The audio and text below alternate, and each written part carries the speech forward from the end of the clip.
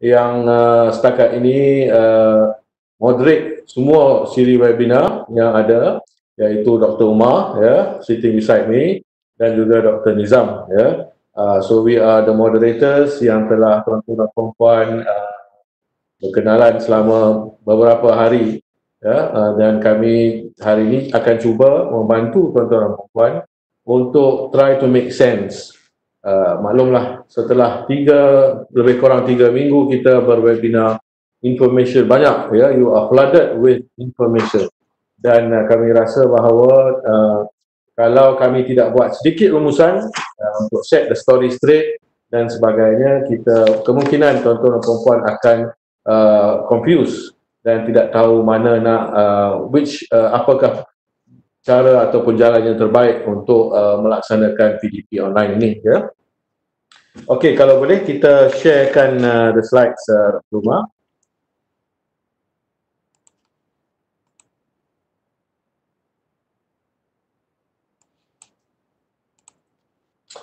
Okay, so this is the slides yang kita sempat pakai. Thank you Umar for that. Agenda kita adalah pengenalan dan juga kita key takeaways mengikut tema. So if you remember, there are 5 themes dan kita cuba memberi sedikit input mengenai dengan apakah rumusan-rumusan yang kita nampak, saya nampak dan juga moderator lain nampak, yang boleh dikongsi bersama. I'm sure di peringkat tuan-tuan dan puan-puan di institusi, you can do your own takeaways, you can have your own meetings dan juga analyze dan buat rumusan dan sebagainya, Sebelum kita mula, saya juga nak mengingati tuan-tuan dan puan-puan garis panduan mengenai dengan PDP-DT atau pembelajaran dan pengajaran dalam talian, insyaAllah akan keluar tidak lama lagi untuk membantu tuan-tuan dan puan-puan merancang yang lebih kemas lagi PDP-DT semasa pasca COVID ini, So insyaAllah itu akan keluar, dan sekarang ini kita ada webinar kita dan hari ini adalah hari terakhir, dan kedua-dua input ini diharap akan dapat membantu tuan-tuan dan puan-puan. Okey, next. Okey, sedikit pengenalan saya rasa setelah begitu lama kita ber-COVID, saya rasa kita dah faham kepentingan pembelajaran digital atau pembelajaran online atau teknologi online ini bukan sahaja dalam pembelajaran dan pengajaran, tetapi juga dalam banyak aspek. Digitalisation ini menjadi satu teknologi yang dapat membantu retailers, dapat membantu banyak aspek sektor-sektor lain di mana dulu kita terpaksa berjumpa face to face. Sekarang ni banyak aktiviti boleh dibuat secara dalam keadaan. So it's a technology has come to a stage where dia menjadi very important, untuk kita sebagai satu shield untuk memerangi COVID-19. So today we are talking about PDP-DT online dalam pasca COVID. Okey, secara roughly inilah dia matlamat siri webinar kita. Just to recap, untuk meningkatkan kesediaan warga politeknik dan college community. Ini adalah tujuan utama kita. Jadi kita dah spend about 38 webinars daripada pelbagai panel-panel, telah memberi khidmat nasihat, telah memberi untuk ajar, telah berkongsi information untuk memastikan bahawa warga kita di politeknik dan college community is equipped dengan knowledge untuk menangani pasca COVID ini dengan menjalankan PDP. Yang kedua adalah memantapkan pengetahuan dan kemahiran sebagai warga politeknik dan college community. So a lot of information telah kita beri, so that kita harap is very useful, dapat tuan-tuan dan puan-puan gunakan. Dia adalah satu platform untuk berkongsi pengalaman dan kepakaran dengan warga politeknik dan college community. So seperti mana yang saya dah kata sebelum ni, webinar ini adalah kali pertama kita berjumpa di atas dalam talian, dan ia adalah satu platform yang kami rasa akan quite popular. So kita akan teruskan this platform sebegini untuk membantu warga akademik dengan pelbagai topik-topik yang, and then peningkatan profesionalisme melalui perkongsian ilmu. Kita dah tahu bahawa kita dah mengeluarkan sijil atau NPKs, nota apa MPK, pengesahan kehadiran MPK, di mana itu boleh tuan-tuan dan puan gunakan untuk peningkatan profesionalism. Ya. So very good. I think the matlamat webinar from our point of view is something that is successful and kita boleh extend. Next, Norma. Okay, sepintas lalu. Okay, sepintas lalu. This is something I think I nak serahkan kepada Norma untuk go through. This is a interesting infographic. Norma. Okay, selamat pagi semua, selamat datang kami ucapkan kepada untuk sesi rumusan pada hari ini. Okay, secara sepintas lalu kita dapat lihat di sini tempoh webinar berlangsung dari 9 hingga 25 Jun.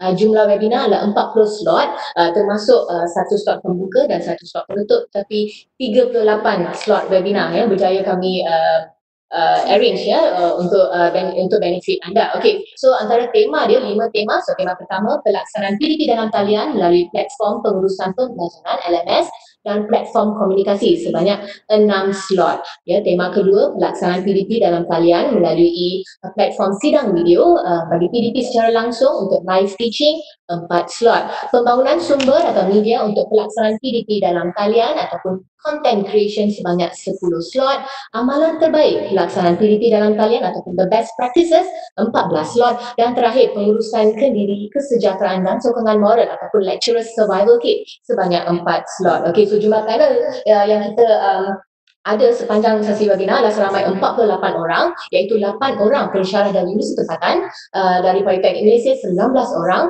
College Community Malaysia 6 orang, panel luar seorang dan panel antarabangsa 4 orang. Ya, sebenarnya dari pihak kami sangat berbangga kerana telah mendapat respons yang sangat hebat. Ya, bukan senang untuk kita berkongsi dalam satu platform yang open. So I think that takes a lot of confidence, and I'm very proud that many of you actually came forward with your proposal on what you like to share during our webinars. Right, so jumlah kumulatif peserta ialah seramai 15,000 orang. Setahnya diucapkan kepada anda sebab tanpa sokongan anda sebagai peserta webinar, di manalah kami. Right? Thank you, Dr. Ma. So sepintas lalu ada data that we would like to share with you dan menunjukkan bahawa as a pioneer webinar, I think the webinar has made a good impact kepada warga kita and also warga international termasuk universities dan sebagainya. So thank you, Dr. Ma, for that. So kita punya mengupas dan memberi take away points yang boleh kita nak kongsi bersama. Remember, Dr. Masih, there are 5 teams, so we'll go team by team, and then each of us kita akan memberi sedikit take away yang kami rasa boleh digunakan oleh tuan-tuan dan puan di diskusi untuk strategize di punya PDP. Okay, so tema pertama adalah pelaksanaan PDP dalam talian melalui platform pengurusan pembelajaran LMS. This one talks about the LMS. If you remember, tuan-tuan kita talk about CDOS fundamentals. Bermula dulu the first one dengan Cik Harun dan sebagainya. And then kita juga bercakap tentang G Suite, pengurusan PDP, Google Classroom, WhatsApp dengan Cik Ganim, saya masih ingat. Low band audiences menggunakan WhatsApp dan Telegram. And then semalam, aku tak silap saya dengan Cik Tajul, was it last yesterday? Yesterday, building your integrated classroom on the cloud. So these are the topics yang kita letakkan di bawah the team. Okay, our takeaway, kita divide into 3. Yang purple untuk perempuan nampak, that's for me. Yang hijau itu adalah from Dr. Umar, dan yang hitam tu adalah from Dr. Nizam. Hitam tu, mata saya dark blue. Okay, so let's begin with the ladies first. Kalau boleh, Dr. Umar, you carry on with the green input first. Okay, so dari tema satu key takeaway penggunaan LMS dan platform komunikasi adalah penting supaya kita dapat menyampaikan maklumat secara sistematik dan efisien, dan ini sebenarnya merupakan transformasi ke arah andragogi dan pedagogi secara digital. Okay, so bagaimana? Transformasi ke arah andragogi dan pedagogi secara digital, what can you sort of elaborate on it? Okay, so kalau sebelum ini secara tradisional mungkin kita tidak begitu banyak menggunakan LMS dalam PDP kita, ataupun kita mungkin lebih kepada cara yang kurang sistematik, tapi kini melalui sesi-sesi webinar ya, anda akan dapat melihat apakah potensi CDOS, apakah potensi Google Classroom, apakah potensi G Suite, apakah potensi AWS untuk sebenarnya untuk merancang anda punya material, menyimpan anda punya material dengan lebih sistematik supaya PDP anda boleh dijalankan secara lebih efisien. So PDP on air itu adalah boleh dikatakan sebagai dia memerlukan satu pendekatan yang baru, pendekatan yang bukan pendekatan tradisional, tetapi ia mengambil kira teknologi yang kita guna pakai. So that is something very important untuk tuan-tuan perempuan assume dalam takeaway. You cannot apply the same pedagogy or andragogy traditional as of for digital. There must be ada certain adjustments that you kena ambil kira, dan kita lihat daripada input pencerahan panel-panel ini dia dah bercakap tentang this kind of andragogy and yeah. And we have summarized those tips into a slide later, which we will share later. So we will share that later so that you can make more sense of what kind of andragogy and pedagogy, right? So Dr. Nizam, anything you have to say? Okay. Terima kasih Dr. Rana. Ini hari terakhir kita dalam sesi webinar. Jadi saya ingin memberi sedikit input tentang apa yang telah kita laksanakan sebelum ini. Kalau kita recall balik, kita sebelum ini di dalam tema ini kita telah lihat pembentangan-pembentangan daripada pembentang-pembentang berkenaan dengan aplikasi-aplikasi bertemakan ataupun berteraskan LMS seperti G Suite, AWS dan juga Microsoft Teams dan sebagainya. Jadi di Politeknik kita tahu kita ada CDOS, kita menggunakan CDOS sebagai LMS utama. Namun kita juga ada pilihan-pilihan lain dengan kos yang lebih minimum yang terdapat di internet, contoh seperti yang saya sebut tadi G Suite dan sebagainya. Jadi kita harapkan agar pensyarah-pensyarah kita mengoptimumkan ataupun memanfaatkan platform-platform tersebut dalam sesi PDP mereka. Jadi seterusnya di dalam sesi-sesi yang kita telah jalani, kita buat kebanyakannya adalah kesemuanya dalam tempoh masa 1 jam atau mungkin lebih sedikit jadi saya rasa itu satu tempoh yang mungkin bukan satu tempoh yang sesuai untuk kita beri pendedahan yang sangat mendalam tentang suatu platform tersebut. Jadi kita menggalakkan agar pensyarah-pensyarah kita di Politeknik, di college community explore sendiri platform-platform tersebut supaya boleh dimanfaatkan lah. Jadi tujuan sesi webinar kita ni adalah untuk memberi pendedahan tentang apakah fungsi, features dan juga potensi satu-satu platform tersebut.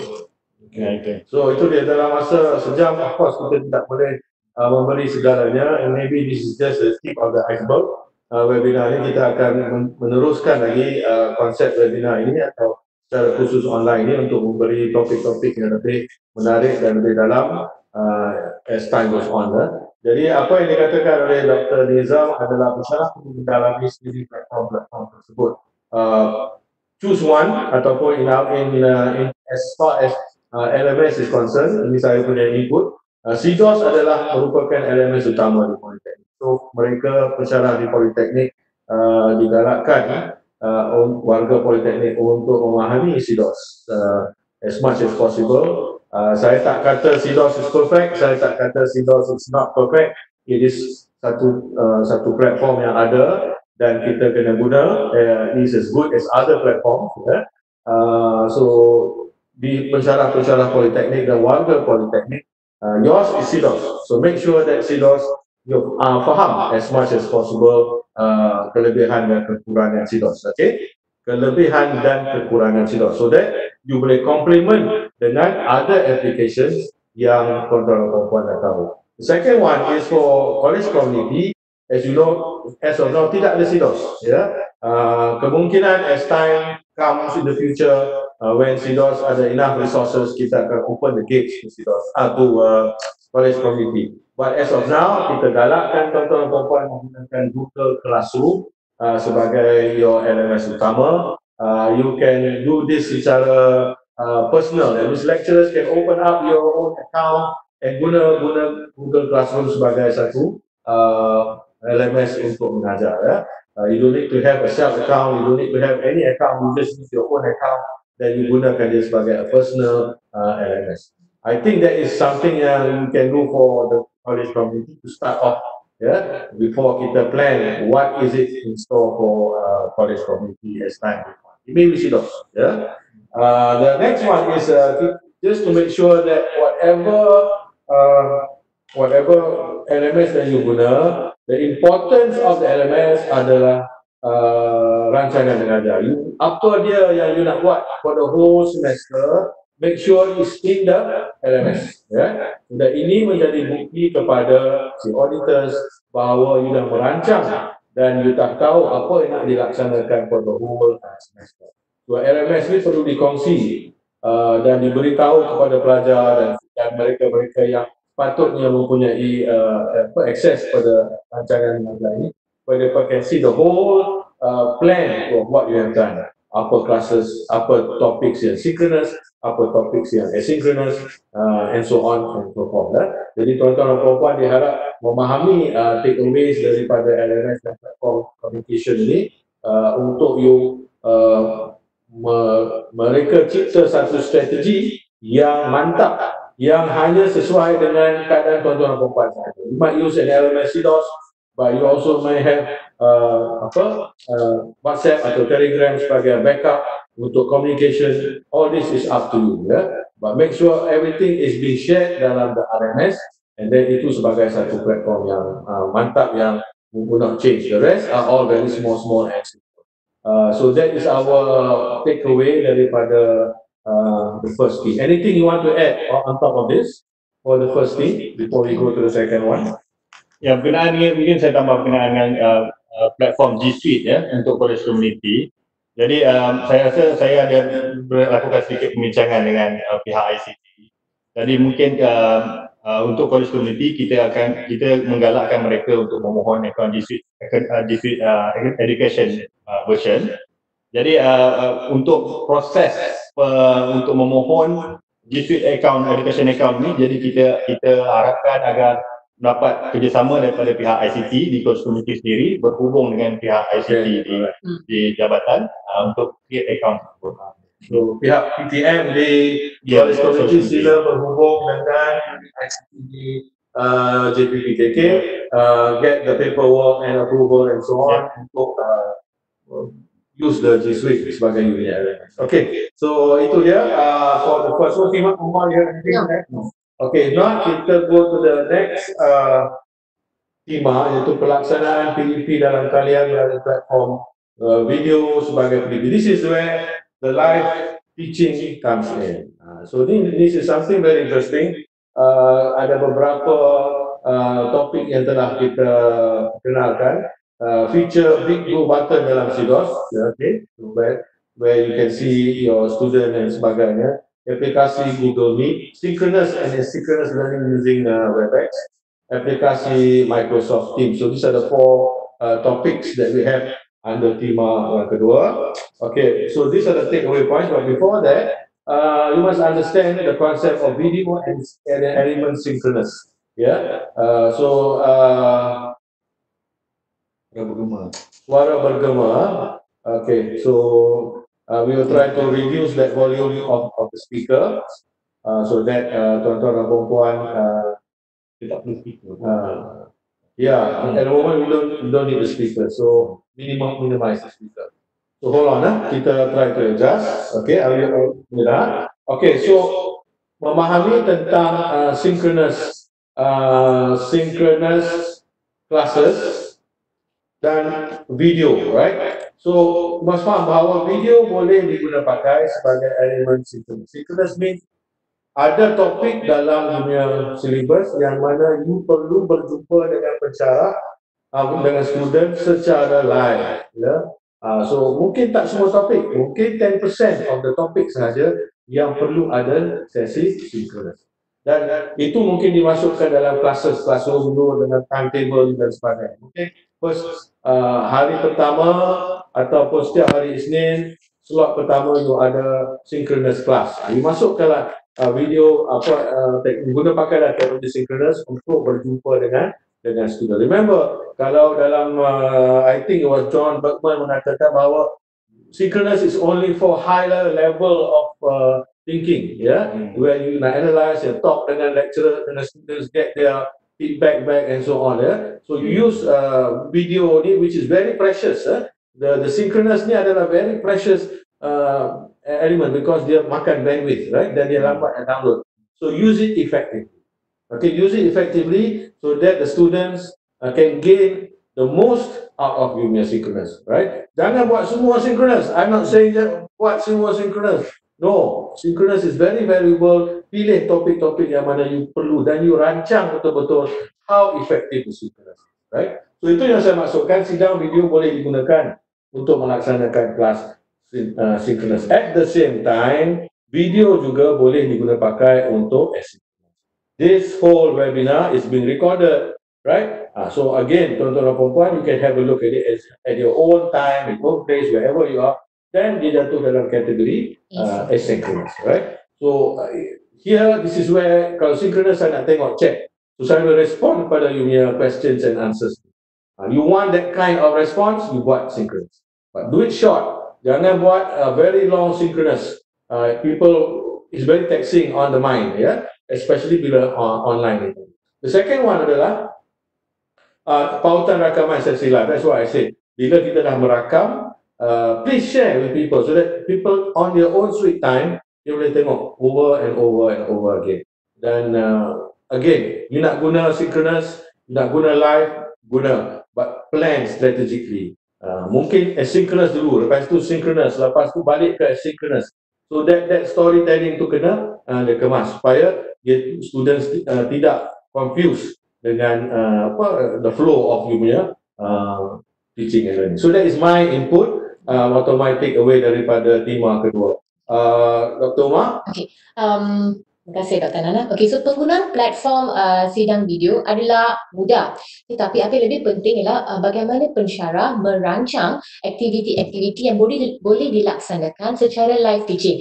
Maksud saya, berikan task yang mereka boleh lakukan secara individu dan juga secara live teaching berikan task yang mereka perlu lakukan secara berkumpulan atau seperti yang Dr. Nana kata, the harder stuff, do it during your live teaching because that's when you can give instant feedback if it's needed. Okay, so gunakan masa bersemuka live teaching untuk mendapatkan respons daripada pelajar, terutamanya apabila mereka when they are doing the harder stuff. Itu saja dari saya. Okay. Saya serahkan pada Dr. Nizam. Terima kasih Dr. Umar. Jadi bagi saya peserta di dalam sesi webinar ini agak bertuah kerana dapat first hand experience ataupun boleh lihat secara live bagaimana terdapatnya isu-isu teknikal dalam melaksanakan sesi synchronous, secara synchronous. Memang itu kita satu-satu yang tidak memang boleh bukan kata impossible tapi akan berlaku dalam satu-satu sesi synchronous. Walaupun dengan persediaan yang rapi, perairan dan sebagainya, jadi perkara-perkara tersebut akan berlaku, cuma mungkin dari segi psikologinya ataupun dari segi minat ataupun effort kita itu tidak akan menghalang kita untuk meneruskan sesi-sesi secara live ataupun synchronous sekiranya diperlukan. Jadi teruskan dengan usaha anda, buat seberapa persiapan, seberapa rapi perancangan yang sebaik-baiknya supaya berjalan lancar. Sekiranya masih jadi berlaku, jangan berkecil hati, jangan demoralize, teruskan dan belajar daripada apa yang masalah-masalah yang timbul tersebut. Jadi seterusnya dari segi perancangan, ya seperti yang Dr. Nana dan Dr. Umar mungkin telah terangkan dengan lebih detail, di mana kita perlu buat perancangan dari segi masa, seperti kita masuk kelas yang bersemuka, perlu ada rancangan mengajar, perlu ada perancangan masa supaya kelas kita berjalan dengan lebih efektif dan berstruktur supaya dapat menyampaikan kandungan pembelajaran dengan lebih dan disampaikan untuk memberikan pembelajaran yang lebih bermakna. Okay. Also establishing the ground rules, especially when you're doing live teaching, establish ground rules seperti pada pukul berapa minit sebelum sesi live teaching tu pelajar patut sudah patut online, bila mic patut di-mutekan, adakah video semua patut, is it okay for them to not show their video. So these are the things that you may want to establish with your students for live teaching sessions. Okay. Next. What about this? The infographic? No, you skip that one. Oh, we skip this. No, you use. That's tema 3. One page. Okay. That's tema 3. All right. So, so we have got. I'm sorry. I got. Oh, this is tema 3. Sorry, yeah. Now we go to the third theme, which is pembangunan sumber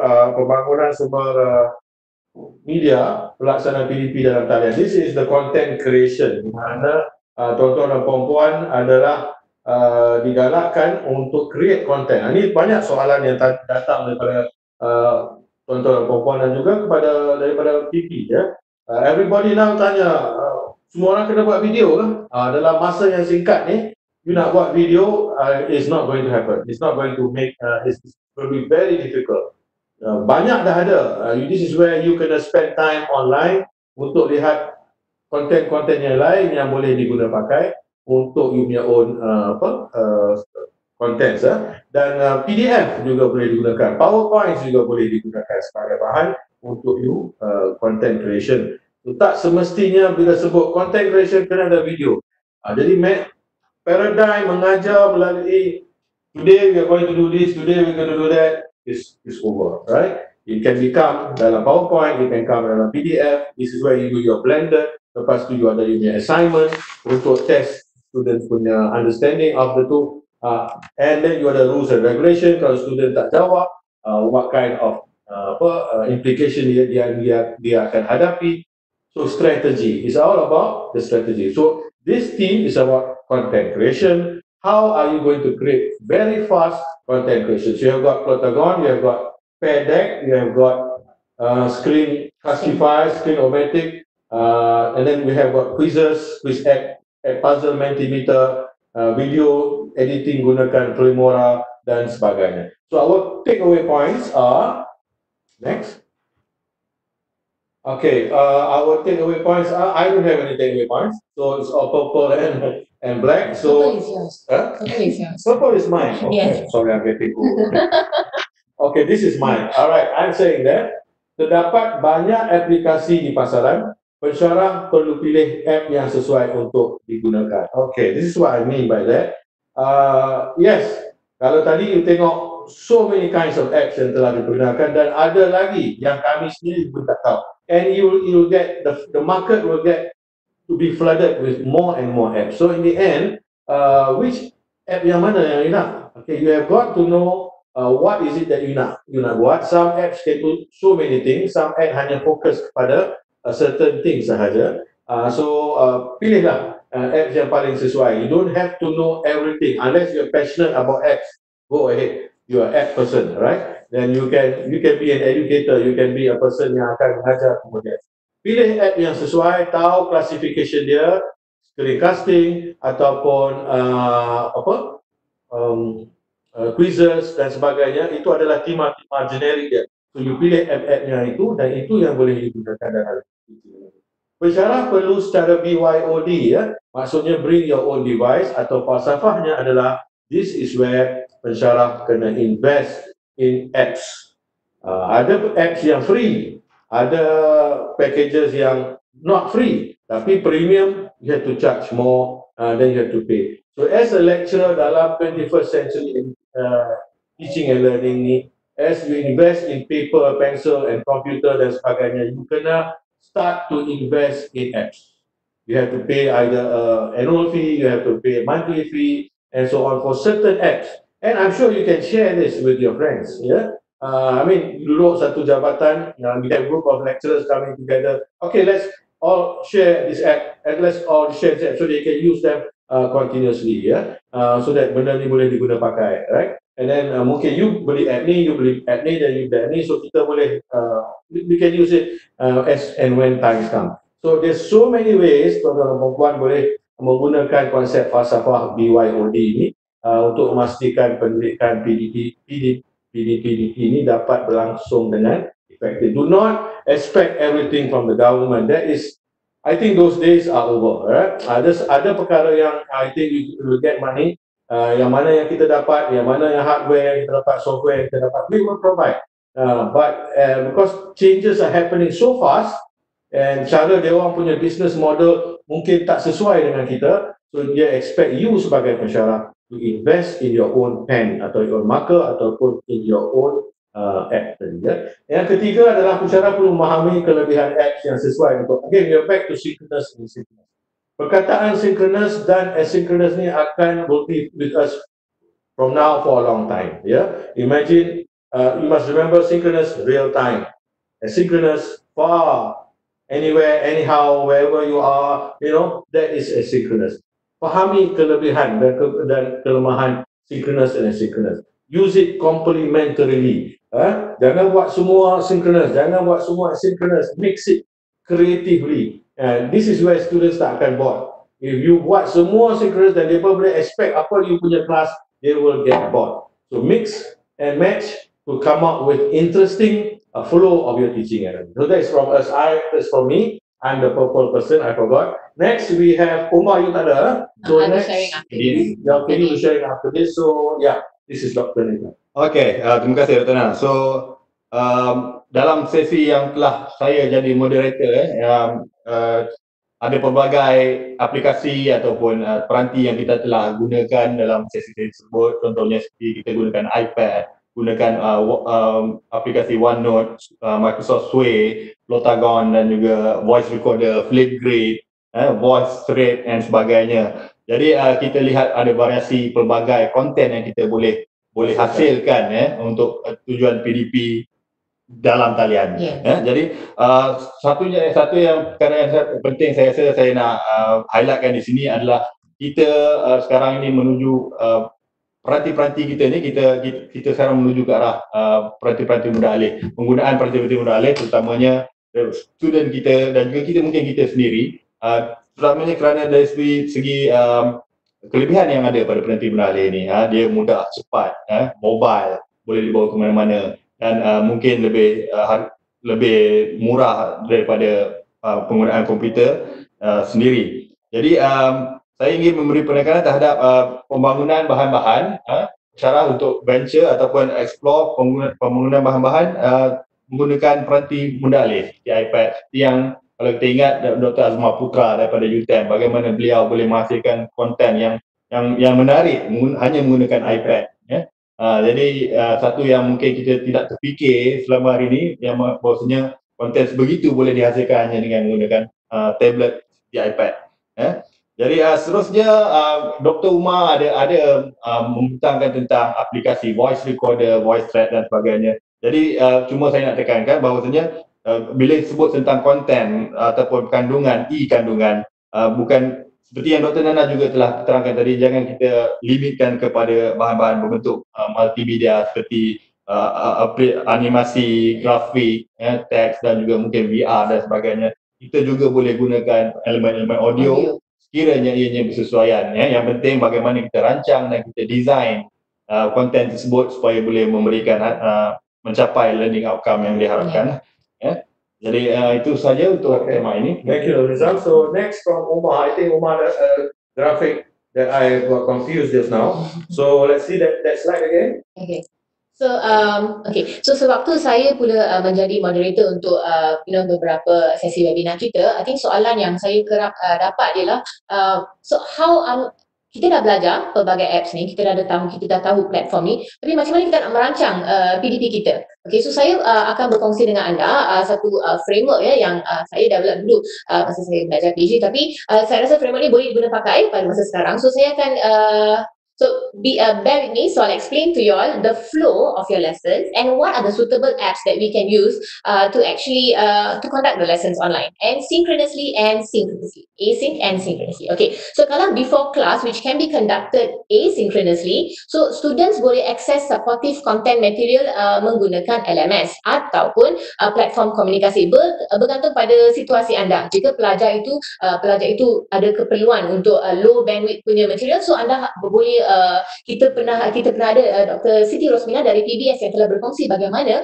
beliau actually share some materials on WhatsApp dan Telegram. Ya, bagaimana beliau mengambil gambar setiap slide, dan menghantar. Bagaimana beliau menggunakan audio untuk menghantar note kepada pelajar. So itu satu cara, LMS dan juga platform komunikasi. So bagi pelajar access the supportive content material. Okay. Selepas itu, get students to watch videos ataupun interactive video. So apa perbezaan video dengan interactive video lah? Video interaktif sebenarnya menggunakan pelajar bukan melihat video secara pasif. Mereka sebenarnya kita boleh masukkan elemen nota, audio clip, kita boleh masukkan gambar dan sebagainya. So yang ini dalam sesi perkongsian dengan saya dengan dengan Encik Fadli Adon dari Universiti Arau, beliau telah menunjukkan macam mana menggunakan add puzzle ya untuk menjadikan satu video yang sama ada video yang kita create sendiri ataupun video dari YouTube untuk jadikan sebagai interaktif video. Okay. Lepas itu pelajar boleh complete quizzes on these interactive videos ataupun tanpa menyangka masa. Selepas itu kita ada sesi semasa kelas untuk synchronous. Di sini masa live teaching nak buat macam mana? So first, ingat tak banyak panel kita best practice mereka kata review apa yang kita bagi material sebelum kelas. So review dengan pelajar, sama ada dengan quiz, sama ada dengan survey ataupun poll ataupun dengan discussion. Selepas itu, sewaktu sesi synchronous, anda boleh buat live demo ataupun boleh menunjukkan recorded demo, tapi anda boleh bersama-sama dengan pelajar. Get them after that to actually apply the content that they have learned. Get them to solve task. Yang ini yang saya kata, pakar pun kata task secara individu, task dalam kumpulan. Bagaimana kita boleh buat secara live teaching. Selepas itu, get students to present what they have done. So ini merupakan tips macam mana kita boleh kendalikan kelas secara synchronous. Selepas kelas ataupun secara asynchronous di mana kita boleh dapatkan student untuk record diorang punya refleksikan diri supaya mereka boleh buat connection antara apa yang mereka belajar, material yang mereka dapat dalam WhatsApp dengan Telegram tu, mereka boleh connect dengan sesi live teaching kita.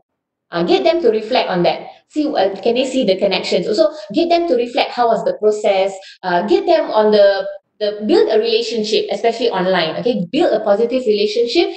Always check in with your students. So get them to reflect, and after that, get them to explore. Get them to do things beyond whatever is in the content. Get them to look at different videos. Get them to start creating their own content, for example.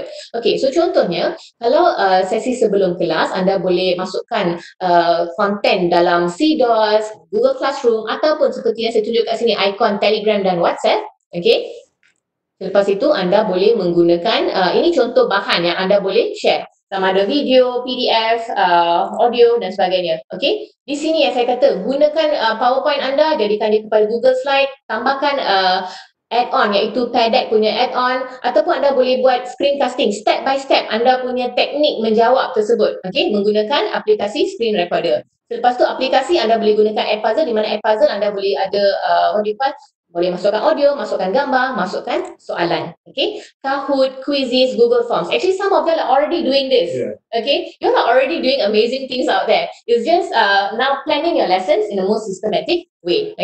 Alright. So untuk synchronous class secara live teaching boleh menggunakan Big Blue Button ataupun Google Meet So activation gunakan Mentimeter, Poll Everywhere, Kahoot, quizzes Demonstration again, as what I mentioned. Now, this is the one, the application. So, masa live teaching, nampak tak icon ini? This is individual punya work. You can use Padlet and you can collaborate. Or get them to work on a Google Docs, just like how Faradiba from Peace showed how she gets students to do collaborate work on Google Docs.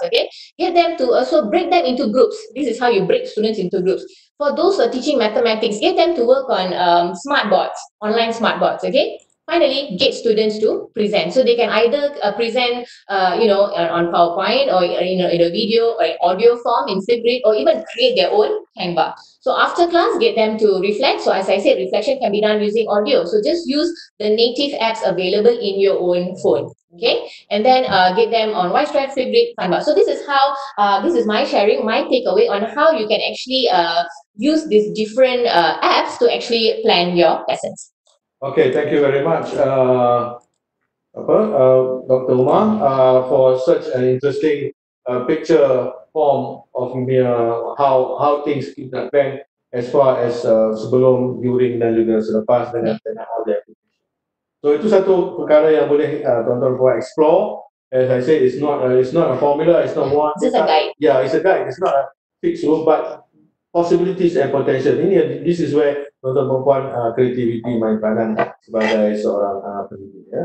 Okay, tema keempat, amalan terbaik. This is the best practices. So there are many of them. Saya tidak akan go through. Hanya kita straight away we go to the best takeaways. Okay, yang saya punya adalah amalan terbaik ini boleh digunakan sebagai garis panduan. This is satu perkara yang kita pernah faham.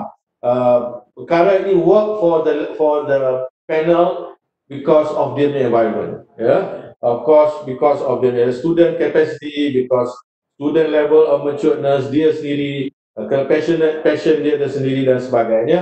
Dan that amalan happen to work for him or her. But tuan-tuan perempuan, everybody ada their own strength and own weaknesses. You have got to plan and learn step by step. Jangan expect everybody. I don't expect everybody to be Prof Karim tomorrow. Ataupun so it is something that you have to go step by step and improve. Instead, find who you are. Siapakah you sebagai seorang pendidik online ini? What kind of teaching philosophy you want? And then you explore that. Then you guna these tools. So the time for traditional teaching is almost over. Online learning is going to be here. So it's time for us to get serious dengan digital learning. Number two, pensyarah perlu memahami, as I said, perlu memahami kekuatan dan kelemahan diri, belajar infrastruktur sebelum mencuba idea amalan, as I said.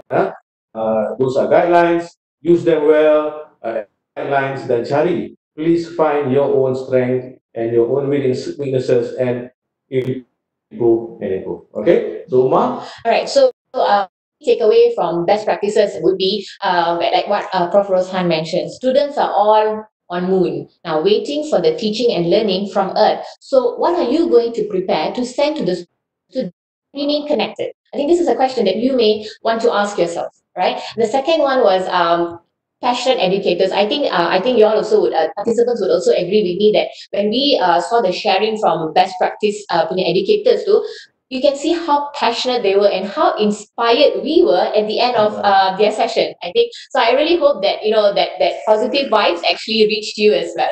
And finally, would be plan. You can't just wing it. So that would be my three key takeaways from best practices punya webinars. Yeah. Okay, over to you. Okay, thank you.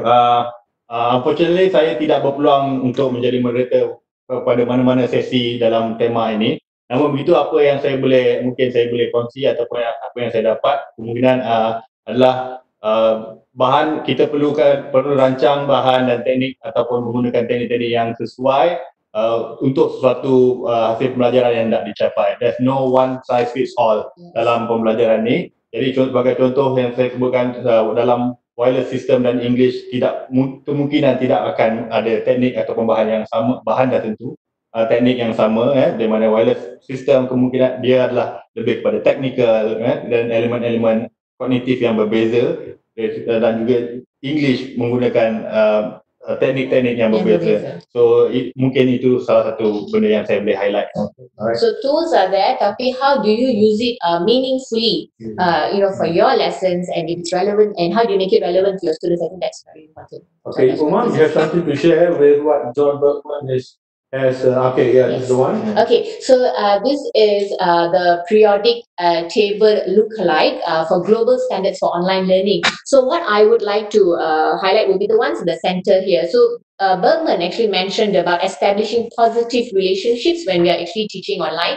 He also mentioned when do we use the lower blooms. So the lower blooms are usually conducted like, asynchronously before class. Okay. Also, as instructors, learn to focus on group space. So maybe I can use the what do you call the annotation here, so that will be easier for us to see. Okay, so this, I hope this will be make it easier for you all. But anyway, let's look at this. So get meaningful tasks, get short media. Many best practices speakers mentioned that please do not create videos as long as 5 minutes. The shorter the better. Chunk the media. Also do practical activities. Remember to connect prior knowledge. So make sure students come prepared before they start your live session with you. Also, when you ask them, use proper questioning strategies. Instead of asking them, faham ke tak, get them to do a low stakes assessment.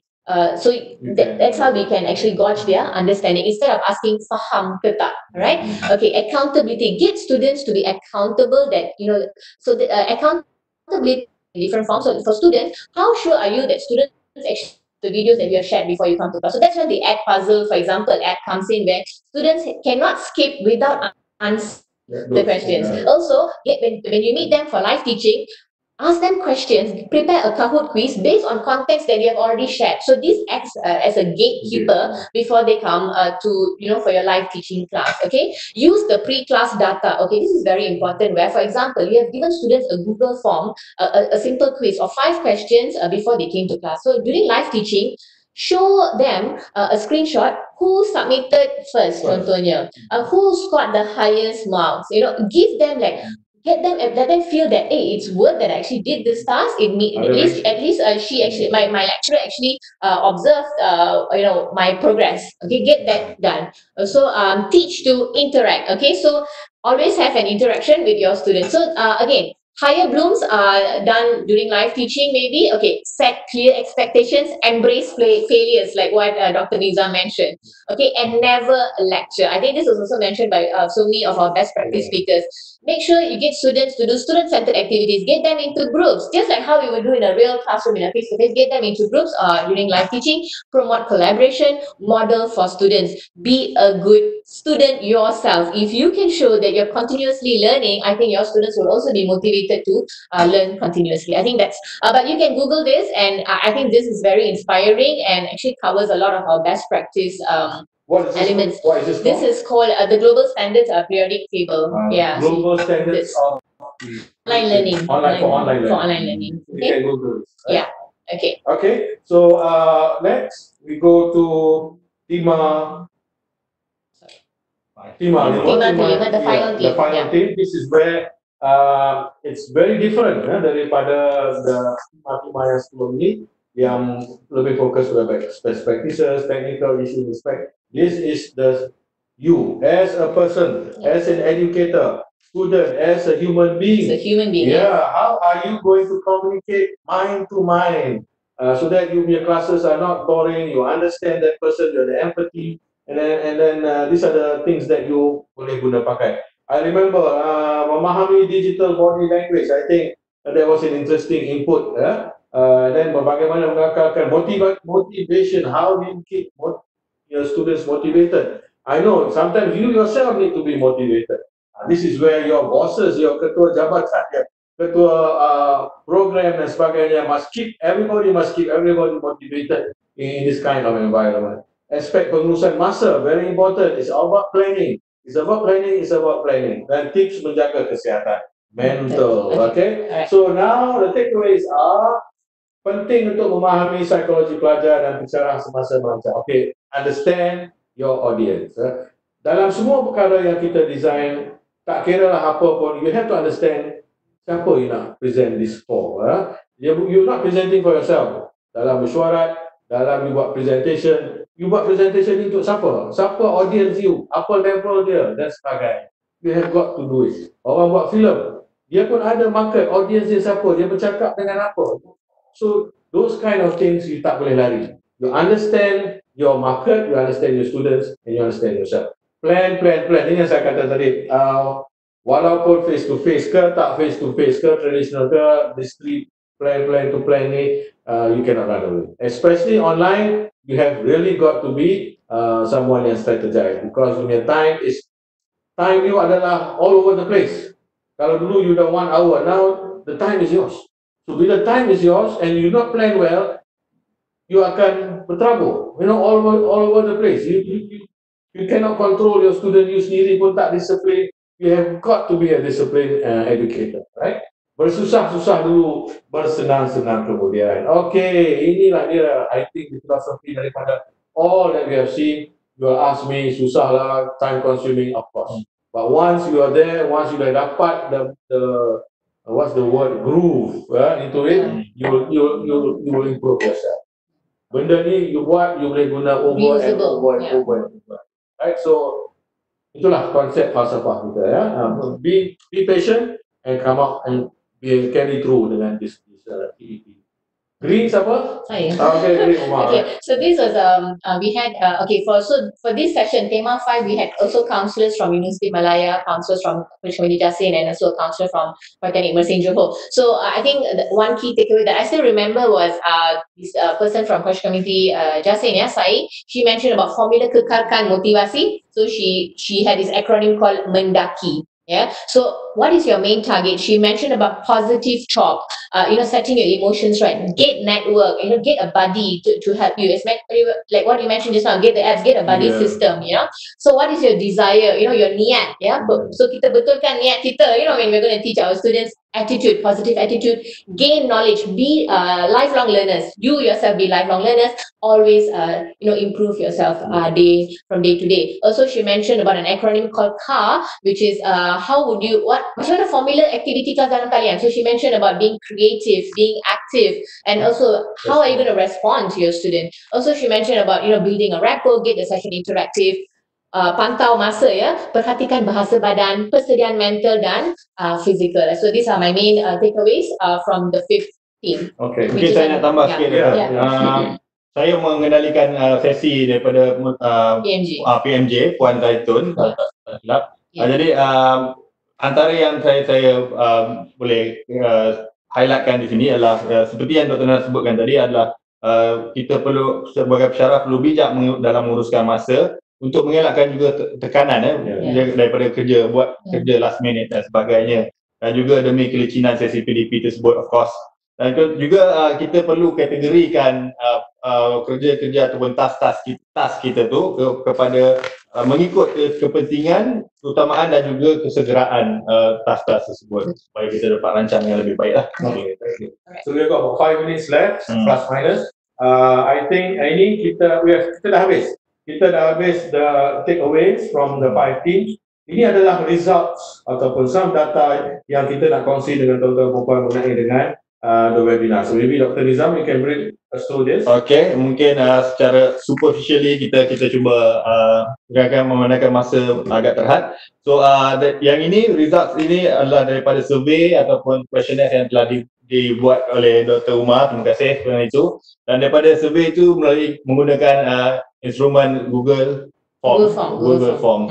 So jadi daripada survey tersebut kita telah mendapat sebanyak 857 responden telah menjawab survey tersebut. Daripada 857 responden tersebut kita mendapati analisis yang telah dibuat, kita dapati 94.7% daripada responden bersetuju bahawa sesi-sesi webinar telah disampaikan seperti yang dijangka ataupun diharapkan oleh para peserta.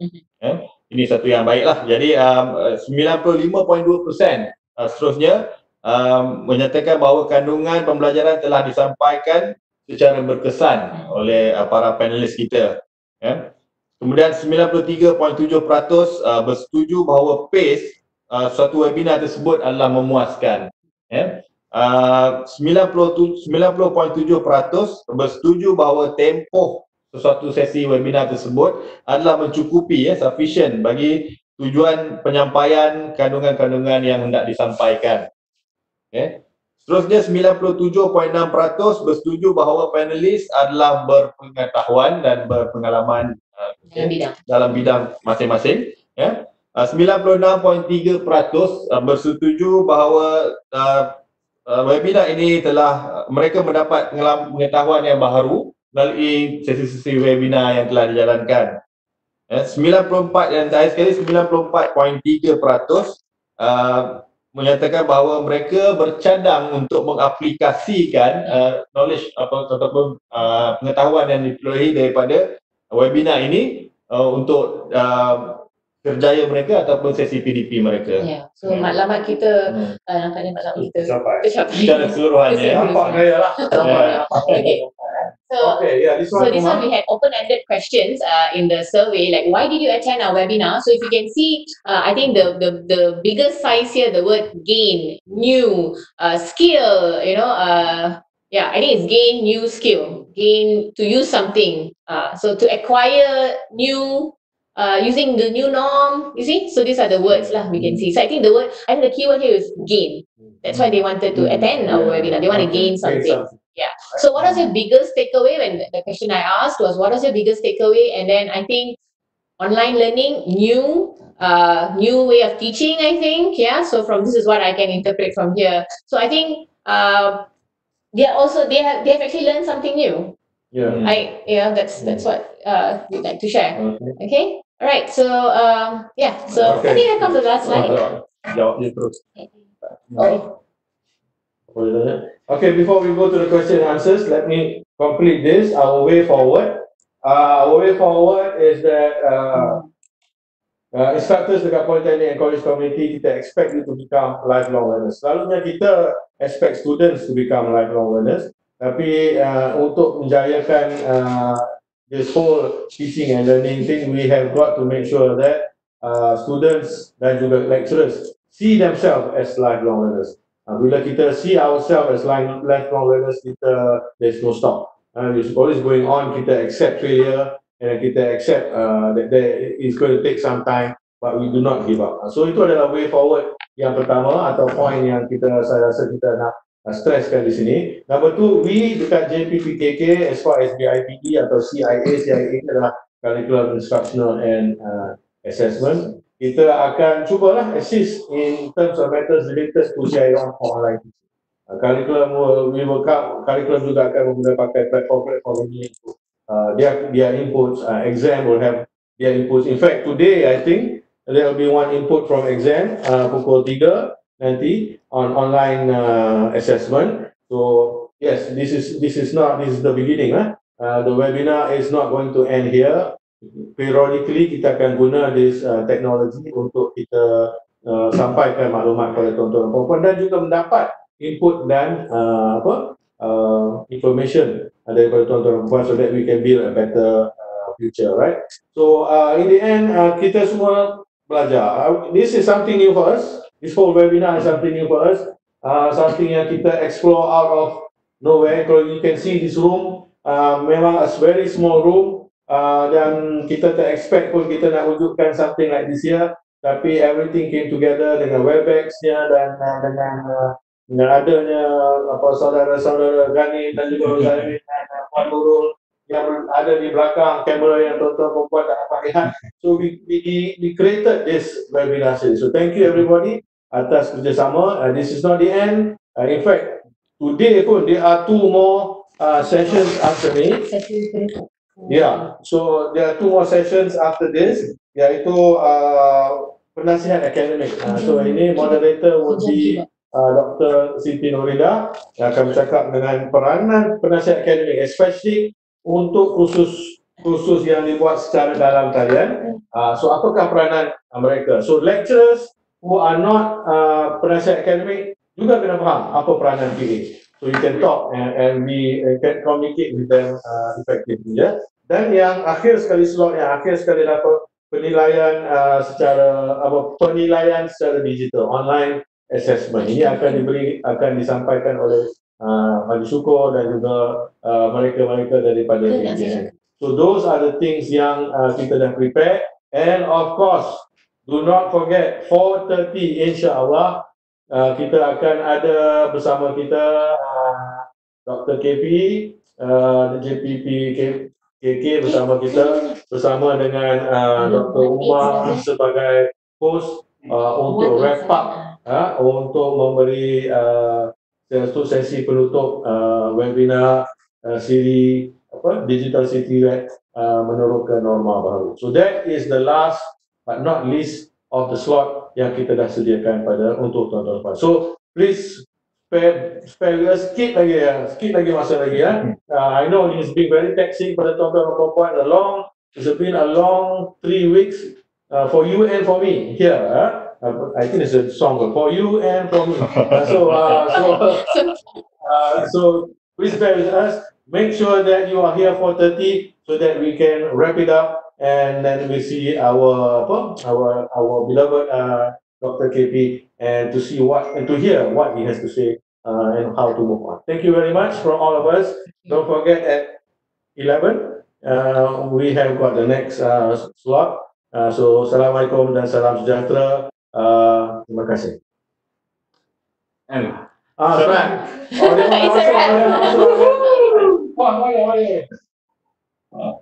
Okay, so kami nak ucapkan terima kasih kepada semua participants, especially kami nak tahu siapa nama-nama yang selalu masuk awal. Okay, jom. Kalau dia ada susah. Yes. Okay, thank you. Okay, thank you so much. Bye.